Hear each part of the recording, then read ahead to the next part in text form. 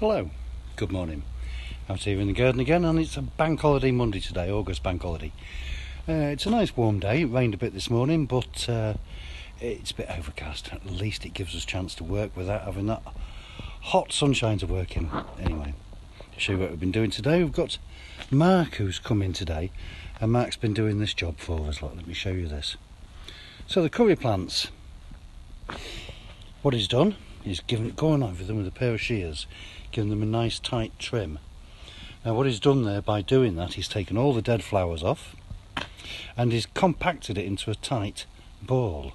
Now if you leave it, then what happens is these branches come further out and they'll get all leggy and sloppy and they'll all start to fall all over the place. He's also done the same with the lavender there and with the rosemary and with that curry plant, and you can see with this curry plant coming up here, he's been doing exactly the same with that.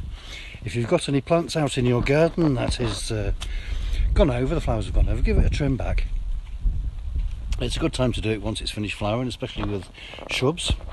Anyway, you can see how much better that looks. So, if you're looking for something to do in your garden today, go and have a look for shrubs that have gone over. Woody things where the flowers are finished, you can chop them off because they're not going to look any prettier now. So you may as well get it chopped off now. What happens is they start to produce the buds for the flowers for next year straight away, or almost straight away. So as soon as they finish flowering, it's the best time to chop back most shrubs. Anyway, from here in the garden, hope you all have a lovely day. Get out and get some fresh air and exercise if you can do.